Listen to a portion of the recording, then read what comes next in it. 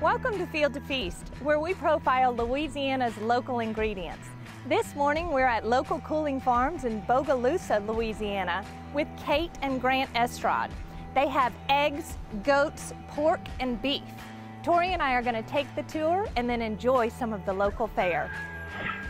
Field to Feast with Jennifer Finley is brought to you by the Louisiana Crawfish Promotion and Research Board. Louisiana Crawfish, ask before you eat. By the Louisiana Beef Industry Council, beef, it's what's for dinner.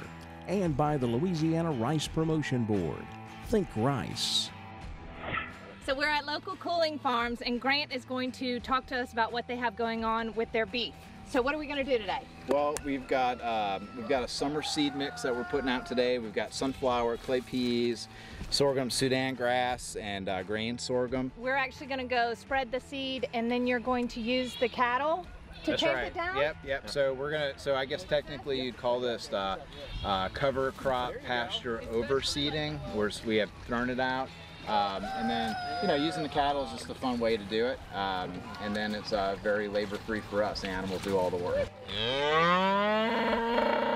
What does that do for the topsoil versus like getting in there and then tilling the whole thing up and kind of going for it? So their hoof action is going to cause mild disturbance. It's not going to cause like over disturbance. So we're not going to get in there and like till it, because if we do that, we're going to mess up all the earthworms and a lot of the biology in there. And then also the root systems of the existing plants, we don't want to mess with them. We want them to kind of stay, because all this stuff is going to grow amongst all the other stuff. So we want to do real mild disturbance, and that hoof action is like perfect for this. Yeah, and how long does it typically take? Well, we're only gonna have the cattle in this area for 1 day. Okay. So it's gonna be a 1-day deal. We're gonna pull them out. This stuff is gonna start germinating, especially with all this rain that we're having, like in a couple of days. And then we're gonna see real growth in here in about 10 days. Awesome. Trying to feed the soil, trying to feed the animals in one shot. Broad overview, what does Local Cooling Farm do? Well, we're livestock specific farm. We're not doing produce or anything. So our specialty is going to be some beef cattle. And then when I say beef cattle, we're focusing on heritage piney woods cattle that are really good for the Gulf Coast area. Eggs, pork, goat meat. Did I miss anything?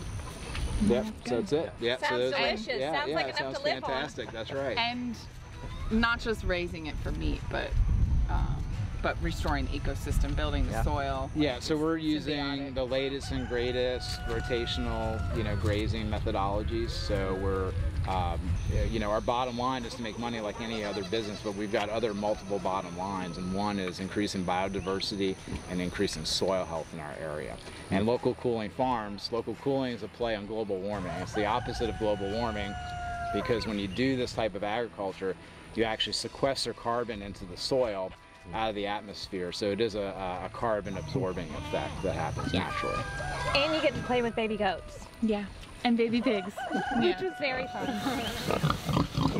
When we can, we try to have them follow the goats or the cattle. Now the coops will move, close this off, and we'll set up a new spot. So it's just kind of leapfrogging each time. So there's a bunch of different color chickens here. Like how many different species do you have?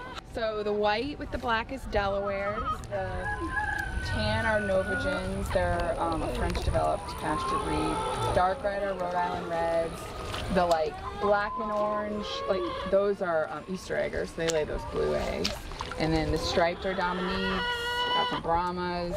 Black ones are Minorcas, like a Spanish breed. So yeah, so probably if I were to count 9 or 10. Most important question, which ones taste the best? I think they taste I think diet trumps breed on anything.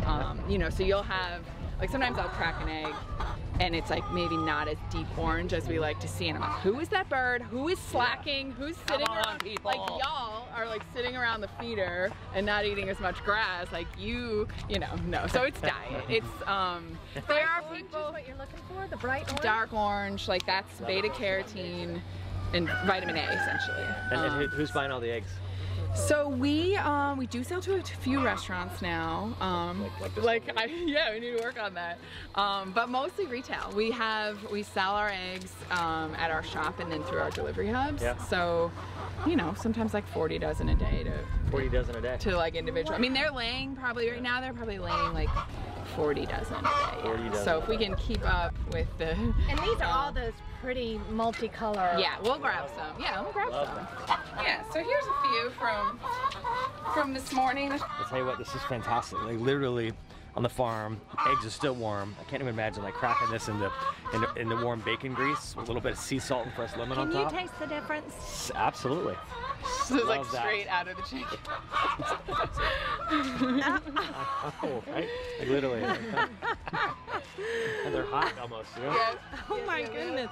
Like, because it was under her. Like if it had just been laid, it would have been like kind of wet a little bit. When they're clean like this, you don't really need to wash them because the chicken lays this microbial layer to keep, it's like a protective shell. So as soon as you wipe that off with water, then bacteria can permeate easier. So that's why like in Europe and Asia, they don't refrigerate their eggs because they don't wash them. this is beautiful. This is so cool. I'm telling you what, literally right from the farm, and very soon we'll be to the table. Farm to table. Fresh, local Louisiana eggs. Oh yeah, actually, we're gonna have tacos for lunch, and I was thinking of just doing a little aioli with the immersion blender quick, because like the beef needs, it was like a round roast, and it's like not quite fatty enough, I feel like. I'm like, so what like fatty unctuousness do we have? Like, probably. You're gonna do that at the restaurant, aren't you? Totally ripping that off. Yellow mayo. You heard it here first. Today we're gonna watch them cook. They're gonna cook for us today. That's a nice twist. It's a good thing I brought the wine. All right, let's head in and get some food.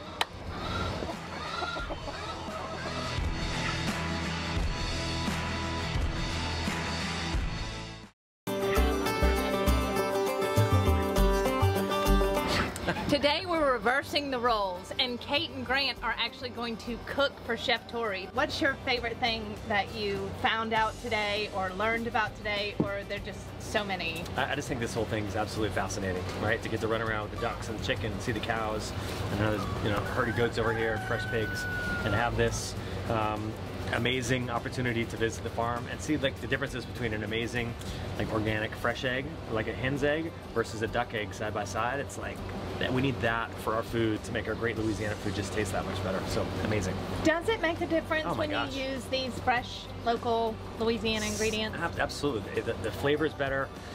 It's an amazing story, right? But and all the guests that jump in the dining room, they're like, man, tell me about this dish. It is so unusual. And I haven't seen something like this since my grandma's, you know, breakfast table, right? Where they're cracking fresh eggs into it. Man, it's just the whole thing kind of comes right back around. And to teach a kid from the neighborhood, look, here's the difference. Here's like something you get from a commercial producer, but this comes right off of the cooling farm.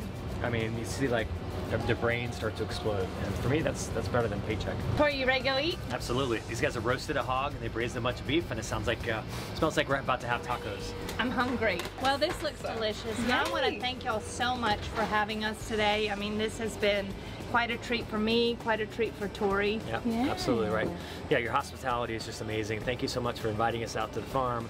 I've had a wonderful time. Yeah, thanks for coming. Yeah. I wish everybody could be here to enjoy this with us, but we will see you next time on Field to Feast. Awesome, let's do it. Let's eat before we get rained on.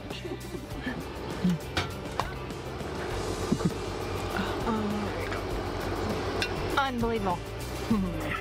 Field to Feast with Jennifer Finley was brought to you by the Louisiana Crawfish Promotion and Research Board, Louisiana Crawfish, Ask Before You Eat, by the Louisiana Beef Industry Council, Beef, It's What's for Dinner, and by the Louisiana Rice Promotion Board, Think Rice.